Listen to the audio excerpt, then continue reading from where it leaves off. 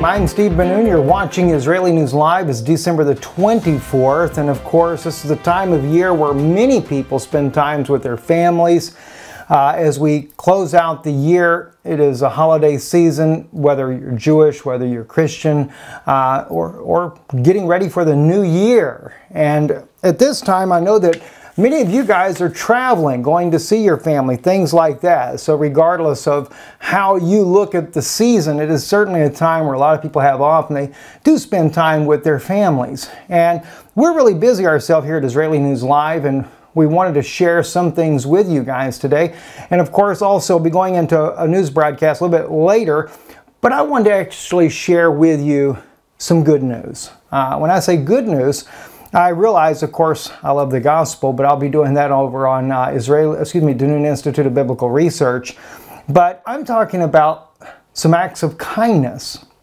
And there were several videos, actually 2 videos, that caught my attention over the last couple of days that inspired me to want to do a broadcast solely on things that are good, things that are nice, some acts of kindness. I mean, this is the time of year that a lot of people are giving gifts, etc., depending on how you traditionally believe in your family.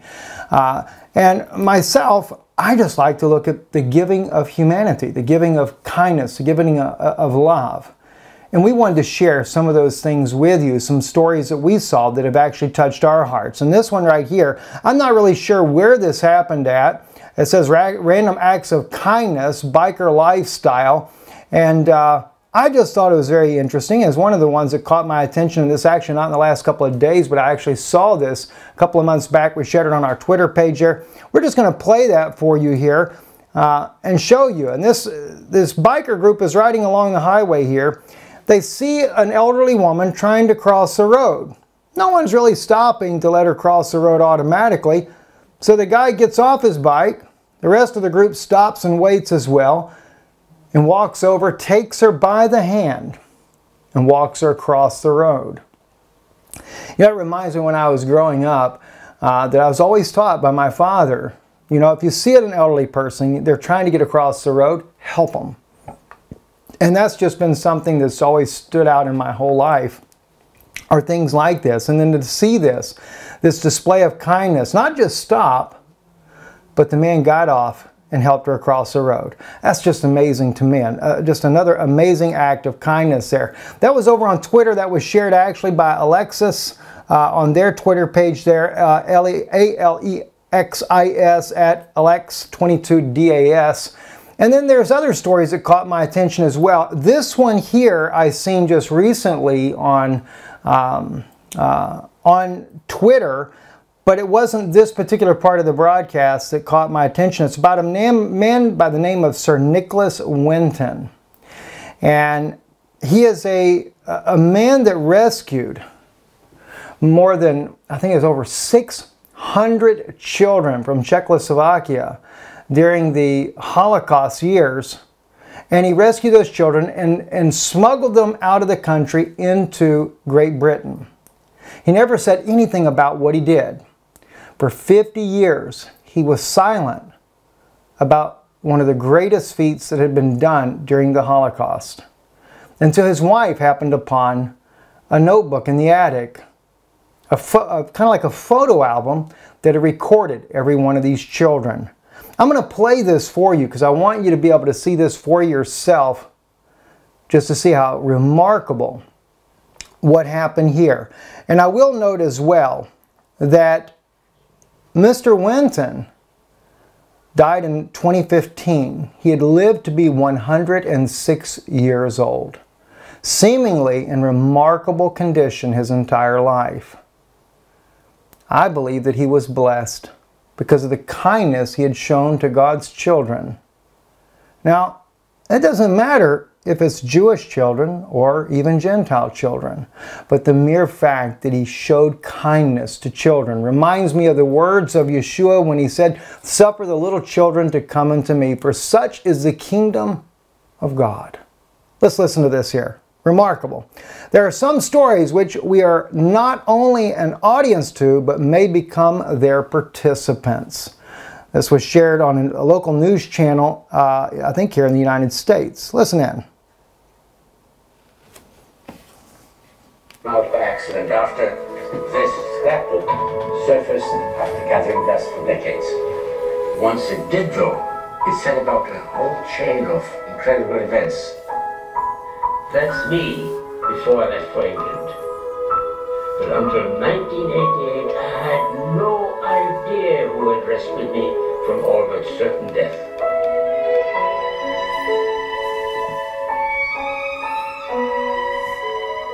It was this old man who had saved my life and that of hundreds of others in the Second World War. Yet for 50 years we knew nothing about him. Before children. This is his scrapbook. There are all kinds of fascinating pictures in it. Perhaps you can see, this is a picture of Nicholas Winton himself with one of the children he rescued. If you look at the very... I need to pause this just for a second to share with you something that's not being displayed about in this particular footage. Sir Nicholas Winton, who lived in Great Britain, he is at this televised program totally unknown to himself why he was actually invited. I don't know what story he was given, but it was unknown to him. His eyes are already tearing up when he sees that they actually have his very notebook, the very notebook that his wife had found in the attic and gave to the journalists that then later began to put the story together, tracking down the survivors of the children in this. Let's continue to listen. Very back of this scrapbook, fascinating things in it, all the letters. But back here is the list of all the children. This is Vera Diamant, now Vera Gissing. We did find her name on his list. Vera Gissing is with us here tonight. Hello, Vera. And I should tell you that you are actually sitting next to Nicholas Winton.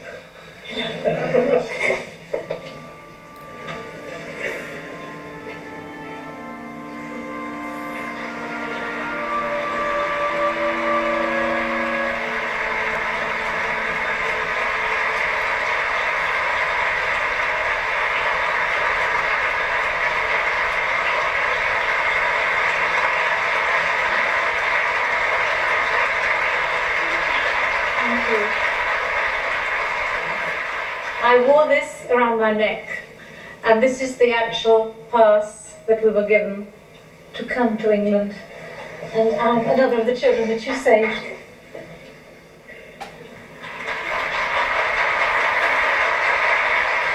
Can I ask, is there anyone in our audience tonight who owes their life to Nicholas Winton? If so, could you stand up, please?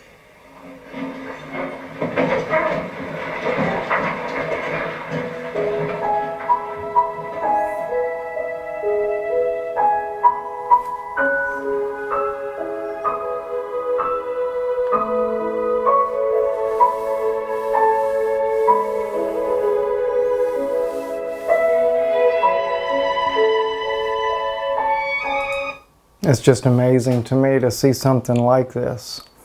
You know, my own family, many were victims of the Holocaust. And I think what's probably most inspiring about that story there is the fact that he never asked for notoriety, never said anything about what he had done. He did his act of kindness without anyone knowing. You know, it reminds me of when Yeshua says that there will be those, and I'm just paraphrasing, on that great day when it'll be said, Lord, where did we feed you? When did we clothe you? And when you were hungry? And then he spoke and he says, you know, the different parables that he says there, you know, that I was hungry and you fed me, and I was a stranger and you took me in. And we know this story, and I don't have it in front of me. I apologize. I wish I would have thought about that at the time. But this man, to see the tribute that's given to him now is nothing compared to what he'll see on the other side. And I think that was very beautiful that they took the time to bring together so many of these children. And I believe it was over 600 children that he rescued and got to Britain. I want to share a couple of other ones here with you, and then I'm going to close off with one last one, and it's actually the very one that inspired me. The one there of Sir Winton was the second one I saw recently that I felt this would be a beautiful thing to do with our listeners, is to share some beautiful acts of kindness. This was one I saw on Fox 32, again, is on a website. It's called A Random Act of Kindness, a Makeover. It says for a homeless man. And it's two black men, I don't want to say young, don't know exactly how old they are there, but they wanted to do something for someone homeless. And they went to a couple of people that just told them to get out of their face, but this one man received their kindness openly. And I know there's many of these things that happen, many people that have done wonderful things, and I'd love to share all their stories. But I want to share this one here with you because it kind of touched my heart as well. Listen to this. Two friends, a young preacher and an East Oakland barber, decided they didn't want to just talk about helping people this holiday season. They wanted to actually do it. Let's find a homeless person and give them a makeover. You only see this on Leon Brown from Solemn Temple. It could have been more gratifying. It touched me so much I had goosebumps. The two men say they set out Monday morning looking for a homeless person willing to accept some help. We went up to a couple people and we gave them this offer, and they was like, man, get away from me. Eventually, they came upon a man living in a tent on International Boulevard, 72-year-old Norman Walton, whom they called Mr. Norman, and his dog Midnight. They videotaped the encounter. But we seen this Mr. Norman with his Christmas hat on and his puppy, and that caught my heart. Mr. Norman told them he's a recovering drug addict, a grandfather who hit rock bottom and stayed there. Although my living condition is not, up to stand, but they still love the grandpa. Of course. The two men say they're struggling financially themselves, but they took Mr. Norman to a store and bought him new clothes, took him to a restaurant, cleaned him up, and gave him a haircut, a complete makeover. You know, I had to clean the clipper, but it worked out. It worked out. To cap it off, they gave Mr. Norman $500 in cash. The two men hadn't seen Mr. Norman since the day they helped him, so they decided to come back here where they first found him to see if he was still around. And there he and Midnight were. Mr. Norman showed us the bicycle he bought with some of the cash the two men had given him. People out there who cares about people like us. Mr. Norman says the generosity he received will push him to get off the street. But nothing will change till you change yourself. When you guys help me, I kind of felt, so I made the change myself. That remains to be seen. There is no happy ending, at least not yet. But for these two, the happy ending is in the helping. You know, the fact that they did it, that's a beautiful ending in itself. All right, so let's go on. These things just touch my heart. I have to tell you, friends, they really do, And, and I'll tell you something, there's no act of kindness that you can do for someone that God doesn't remember it. And I know a lot of times this time of year, as the year closes out, a lot of people think of that. But always remember, try to do something kind for someone in need, no matter what time of year it is. This is another beautiful one as well, and it's not so much someone that is poor, but it's about CBS this morning. They did this broadcast back earlier this year about a teacher. And it's just a beautiful story, and what the students did and how the teacher had inspired their lives. I want to play this clip for you as well, and then we're going to go to the last one there for today that I'll share with you. And I really, on the other one, I'll get to it in a minute. I got to share something with you about that. A professor at Texas A&M University. He teaches his students not just through lectures, but also through actions. Omar Villafranca is at the university in College Station, Texas, with how kindness can be a very powerful tool in the classroom. Omar, good morning. Good morning. Henry Musoma is a business professor here at Texas A&M, and if you look up above me, you can see that's him hanging right there on the leadership banner. Now, every semester he has hundreds of students, but he makes it a point to try to learn their names so he can make some sort of personal connection. And now those students are showing the teacher what they've learned. Guess what happened? It's hard for students to fall asleep in Dr. Henry Musoma's class. Everybody stand up. He's always doing something extra. extra engaged, extra supportive to the people he cares about most, his students. I'm reminded of a friend of mine who said he's not an educator, he's an edutainer. But it's not just in his teaching that Dr. Musoma has shown he's more than willing to do something extra. When Ashton Robinson told Dr. Musoma she couldn't come to class because she didn't have a babysitter, the answer was simple. Bring him to class. A little fussiness didn't keep the professor from finishing his lesson. For Jake Ross, Dr. Musoma meant so much to him that Jake's fiancée surprised him by having Dr. Musoma officiate their wedding. He even helped Elizabeth Pope find a job. He knew that I loved business and medicine, and he immediately was like, you know, I've got the perfect job for you. But how does someone learn to be kind? For Musoma, his education started more than 8,000 miles away, over 4 decades ago, That's where it gets good. in the African country of Zambia. Both my parents worked hard. My father was one of the first people in his family to go to college. Like his father, Musoma wanted an education, but an American one seemed out of reach. No, sir. Too far, too expensive. But then he met Albert Cates, a U.S. State Department official who changed his mind. How did he convince you? He said, here's my business card. Come to my office tomorrow. And guess what, Omar? That night, America, America, God shed his grace on me. I did not sleep. I was so excited. He gave me an idea. What was it? The possibility. Cates helped Musoma immigrate to America in the mid-90s. After finishing community college, he earned a scholarship at Texas A&M, graduated, and started teaching. In his classes, he often brings up the story of Cates and possibility. A lesson Musoma's former student Sam White remembers well. He talked about his journey to America, and at the end of every story, he would mention how that this man took him in, invited him to dinner, and convinced him to go to Texas to study. So when it came time to pay back Dr. Musoma for all his kindness, Sam knew what to do. The Starbucks card didn't feel right to me, right? So I was thinking, what could I do for him that would be awesome? He scoured social media sites and government records. For 2 years, he searched and nearly gave up. Finally, a breakthrough with the help of... That breakthrough was he was looking for Albert Cates. The very man that worked for the U.S. State Department, working all the way over in Africa, that helped this man make it to the United States and become a great contributor of kindness at Texas A&M, professor. Just a beautiful story here, and I want to continue to play on it there because it just touches my heart. He received an email from Cates and helped Musoma reconnect with the past.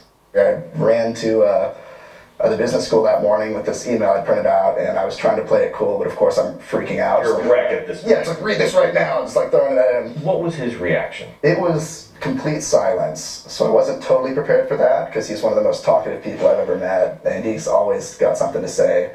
So I handed him the email, and he read through it, and then he put it in his pocket and said, thank you. He gave me a hug. Decades after their first meeting, Dr. Musoma and Albert Cates were reunited.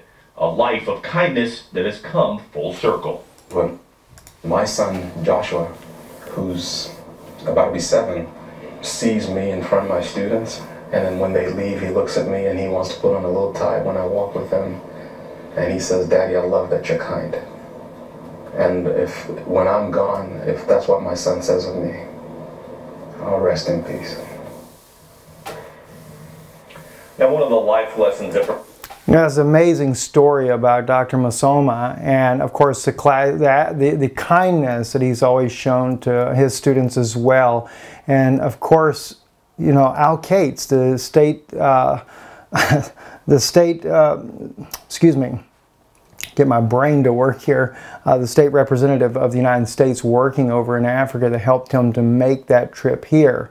And an educator that is having such an impact on students' lives that they would go to that extent to try to make something wonderful for him to happen as well. It kind of reminds me of a teacher I had when I was growing up in high school. Her name was Sarah Klusman. And I had her from early as 8th grade, and I was fortunate enough that she moved from the middle school that I was going to at the time to the high school that I went to, and I had her 9th, 10th, skip the 10th year, but then I had her in the 11th and 12th grade as well. And she's kind of a tough teacher, kind of strict English teacher, also did the News Journal paper staff as well, which I was a part of. But one thing about her was she cared about her students, and a lot of people never saw that in her, and I did, and she always had a lasting impact on my entire life. In closing, I want to share one other beautiful story, and this is the very story that started me on this journey here, and it was about President Putin. And I've seen this with very few world leaders ever that show the acts of kindness the way they do. I've seen it with President Bashar al-Assad of Syria and his wife Amsa. I've seen it with them. But very few do you ever see in government leaders that you see this, other than Al Cates, who we just saw, that worked for the State Department over in Africa, did this for Professor that we're just sharing there with you. But President Putin did something recently that touched my heart as well, and that was after he had his annual media event where he invites the journalists in to this annual event where he answers questions from the journalists. At the very end, he made it possible for a young journalist who is just a young girl, I think she was like 12 years old, that he would do an interview with her as well. The young girl is blind, but she is aspiring to be a journalist, and she wanted the opportunity to be able to interview President Putin. And he gave her that exact opportunity. And we see this time and time again with him, the things that he does. And I wanted to share that story with you as well. Listen to this. Journalists, despite that marathon, he spent several hours talking with hundreds of them, and also made time to speak to a teenage Russian girl who's been registered blind and hopes to be a top reporter herself. Great. She met the country's leader afterwards. Here's how that went.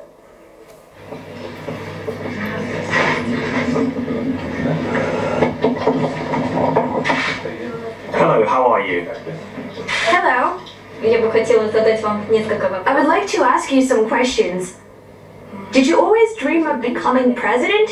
Or before you wanted to be, for example, an astronaut? Honestly, I never dreamed of becoming president, and I had no intention. This happened by chance. Probably. At first, it was very difficult for you. Can you describe your first days as president? Yes, it wasn't easy. These were very difficult years for the country as a whole. We were balancing with survival. There was a very difficult situation with the economy and security as well. What was your most memorable day as president? It is very difficult to say, but we just talked about this at a big press conference. The most striking events of this year were the presidential election and the World Cup. Do you make a wish a new year? Yes, this wish was a secret, but I can share it with you. I wish all our wishes will come true. May I touch you? Of course. You are very handsome. Thank you very much. Oh, I don't know about his first. That was just so amazing, especially when she asked, "Can I touch you?" And he granted her to be able to do so. You know, and I'm sure there's other world leaders that have done wonderful acts of kindness as well, but when I was trying to find some, it was kind of difficult. I did find the one beautiful story there of Al Cates, the State Department, and what he did for this amazing professor. And that was, of course, one that I could find from the United States, and wanted to share that with you. I hope this kind of good news is a blessing to you. And you know, it's interesting, you can always go online in the animal world and constantly see good news there, because there's so much kindness that is being shared, especially on Twitter. I'm always retweeting a lot of tweets there that people put up about things that animals do, especially those animals that are showing kindness and care for other animals in the world. And as well as what humans do for animals. I think that's something that sometimes we kind of leave off. Something that kind of make your day, make it a little bit brighter, especially in a world where the human species is getting far away from kindness. I'm Stephen Ben-Nun with Israeli News Live. Shabbat, excuse me, not Shabbat Shalom, but Erev Tov Chavrim. Good evening.